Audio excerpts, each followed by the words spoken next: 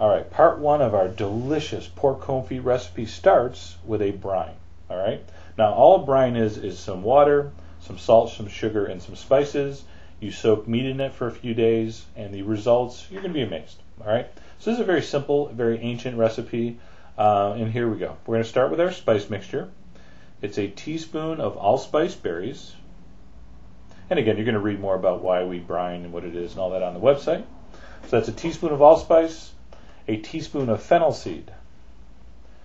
We're going to add a teaspoon of hot pepper flakes. All right, those are red chili flakes. That's the hot stuff. We're going to put in one bay leaf that I'm going to just break up in a few pieces. I want you to get a really nice black peppercorn, whole black peppercorn. All right, about a teaspoon of that. And again, you see how carefully I'm measuring all this. And this is, again, something you really tailor to your own tastes. This is a kind of a standard brine spice mix. 4 or 5 whole cloves. And then take your mortar and pestle and just grind it up. Not super fine, not to a powder.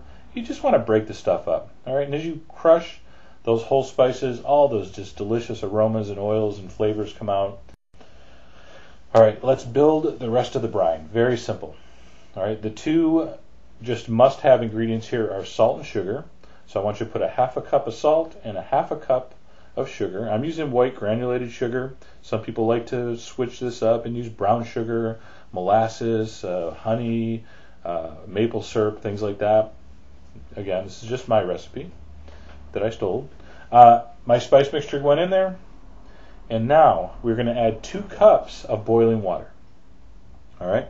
So 2 cups of boiling water. I just put a tea kettle on. And what this is going to do, it's going to melt the sugar. It's going to melt the salt. It's also going to start to activate and kind of release all those delicious flavors from those crushed spices. And then you're going to give that a mix. And very important, you got to let that cool before you go any farther in this video. You can't pour hot brine over pork shoulder. That's not going to work. So I want you to leave that out at room temperature for just an hour, half hour, whatever long it takes to cool it down. All right, you want to throw it in the fridge and do it later when you come home from work. That's fine too.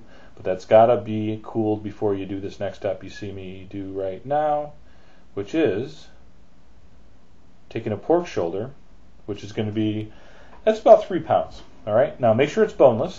Very easy to find at the supermarket. You're looking for a pork shoulder roast, sometimes called butt, sometimes called Boston butt. Again, I'll explain that on the site, why they call shoulder butt.